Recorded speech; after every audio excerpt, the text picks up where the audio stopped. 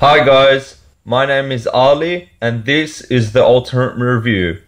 In this video, I'm going to be talking about Inter Milan once again, as they have now officially signed Joao Mario, the Euro 2016 winner. Played amazing, well not amazing, but really good in the Euros. I think this is a great signing. Now Sporting have confirmed that the transfer will be about 40 million euros plus 5 million in bonuses.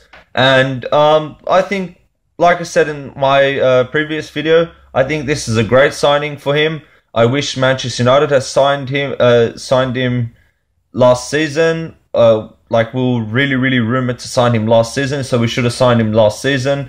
As you saw, he played really well in the Euros, and you know, it's got that tricky skills and all that stuff, everything you need in a team to make you want a title contending team.